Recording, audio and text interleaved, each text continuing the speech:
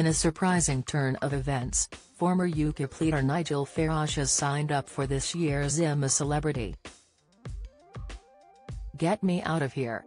The 59-year-old was the first to land in Australia and join a lineup of celebrities in the jungle as he takes on the challenge of the popular ITV reality show.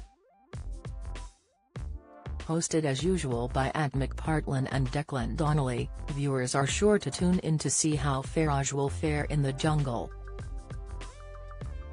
Farage is no stranger to controversy, having spent 20 years campaigning for the UK's withdrawal from the European Union. Despite being unsuccessful in his attempts to win a parliamentary seat 7 times, he is widely regarded as the political figure who played a significant role in pushing forward the UK's decision to leave the EU. Now set to appear on our screens every night for the next 3 weeks, the move will likely raise eyebrows and see him voted in for grueling challenges. But it is certainly a trend for disliked politicians, as after all, it was only last year that former Health Secretary Matt Hancock faced severe backlash for appearing on the show. While he may be best known for his political career, Farage's personal life may be a mystery to many. So, let's take a closer look at the controversial personal life of the man himself. Farage has been married twice, and it is his second marriage to German-born Kirsten Meyer that has been the subject of much speculation. Despite still being married, reports suggest that Farage and Meyer have been living separate lives for years. Farage reportedly moved out of his family home in Kent quite some time ago. In 2017, rumours emerged the politician was sharing a house in London with a French woman politician, Laura Ferrari, who was 15 years his junior. While Farage denied any difficulties in his marriage to Kirsten in a magazine interview in January of that year, his wife confirmed the reports in a statement released to the Press Association. She stated they had been living separate lives for some years and that this was a situation that suited everyone involved. In the statement, she said, "My husband and I have lived separate lives for some years and he moved out of the family home a while ago. This is a situation that suits everyone and is not news to any of the people involved."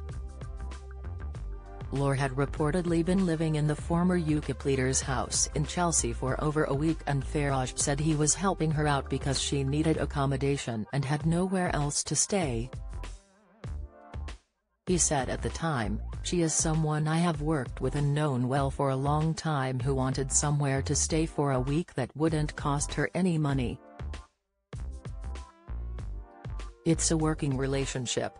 Aside from his tumultuous living arrangements, Farage also confessed to being a challenging partner in an interview with Piers Morgan before his wife Kirsten revealed they had been living separate lives for years.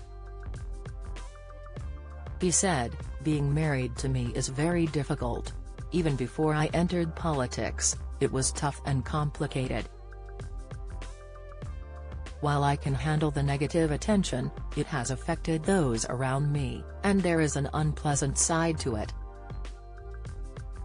However, he acknowledged his mistakes and said, "To be honest, my complete devotion to UKIP. I place it above everything else. It may sound terrible, but that was my priority." He added, "I wouldn't describe my marriage as on the rocks. It could have easily gone, given how really rough it's been and how unpleasant it's been. The thing people don't realize is that some of the behavior that we've had to endure is very tough." In addition to leaving his family home and claiming he is a difficult husband, further speculation emerged in the same year that he had lied about a 12-year affair to save Brexit. Annabelle Fuller, the former UKIP leader's ex-lover, said she was told to keep their relationship secret at all costs and accused him of hypocrisy. According to Ms. Fuller, a former speechwriter and trusted advisor to the party, she had a sexual relationship with Mr. Farage from 2004 to October 2016.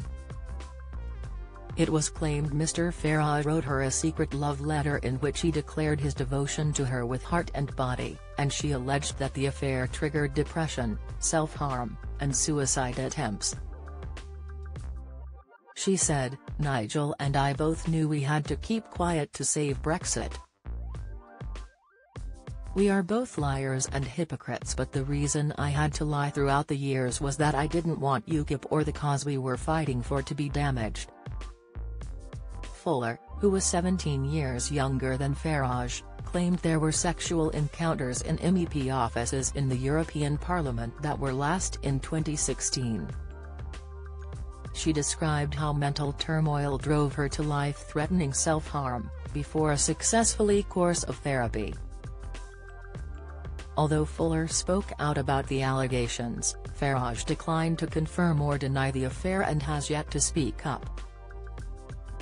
If you're struggling and need to talk, the Samaritans operate a free helpline open 24/7 on 116 123.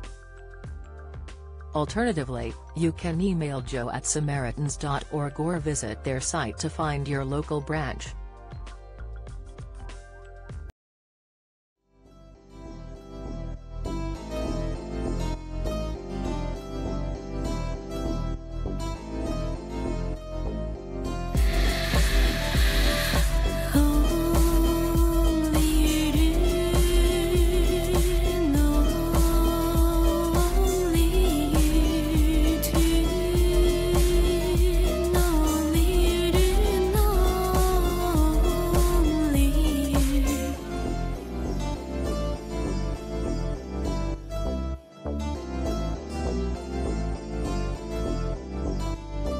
To